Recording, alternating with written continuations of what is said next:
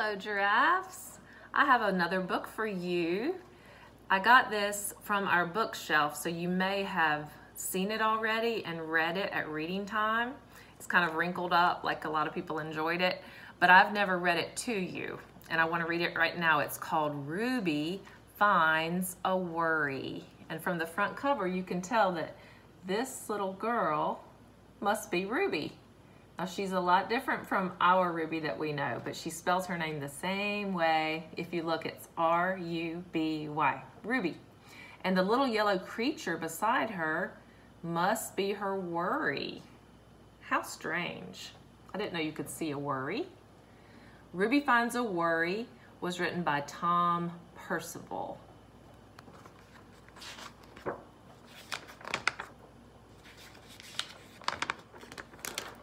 Ruby loved being Ruby. She loved to swing up high.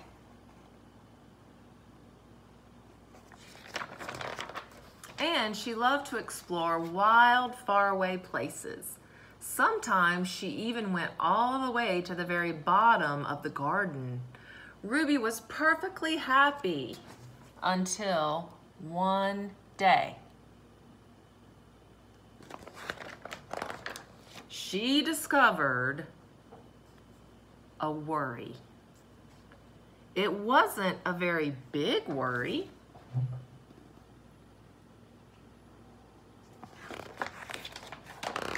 In fact, it was so small that at first Ruby hardly noticed it. But then the worry started to grow, and each day it got a little bit bigger.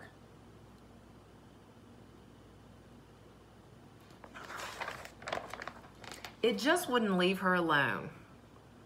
It was there at breakfast, staring at her over the cereal box. And it was still there at night when she brushed her teeth.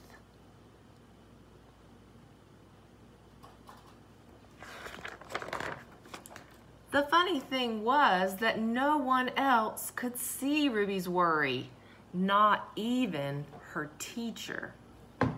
So Ruby pretended that she couldn't see it either.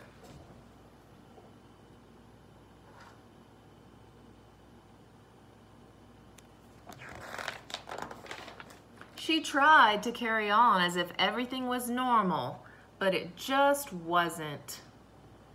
The worry was always there, stopping her from doing the things that she loved. I wonder if you've ever felt worried. Ruby wondered if the worry would ever go away. And what if it didn't? What if it stayed with her forever? Ruby did not realize it, but she was doing the worst thing you can ever do with a worry. She was worrying about it. I wonder what she can do to get rid of this worry. Now the worry was enormous. It could barely fit in the kitchen at dinner time. It filled up half the school bus. That's a big worry. I bet Ruby would love to get rid of it. And the worry took up whole rows at the movie theater. The worry became the only thing that Ruby could think about, and it seemed like she would never feel happy again.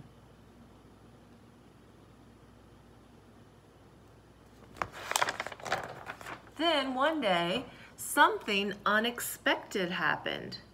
Ruby noticed a boy sitting alone at the park. He looked how she felt. Sad.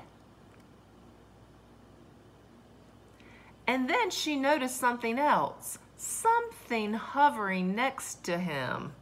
See that blue thing? Could it be a worry? It was.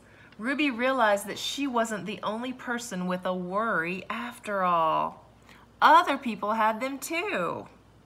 She asked the boy what was on his mind, and as he told her, the strangest thing happened. His worry began to shrink.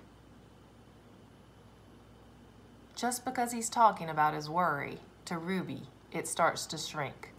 Because remember, the blue one is his. The yellow one is Ruby's. Hers is still pretty large. I wonder what she could do to make it smaller.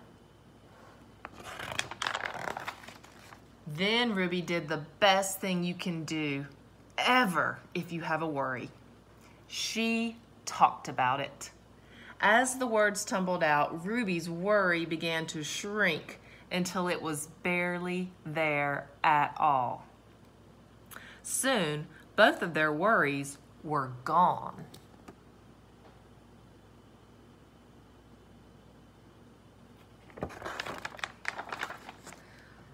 Finally, Ruby felt like herself again. Of course, that wasn't the last time she ever had a worry. Everyone gets them from time to time. But now that she knew how to get rid of them,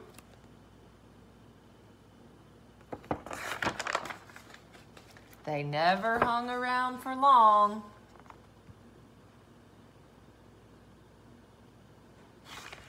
I hope that you enjoyed that book. And I hope that if you have anything that is a worry and it's on your mind, that you will talk to somebody in your house about it. We wish you well, we wish you well.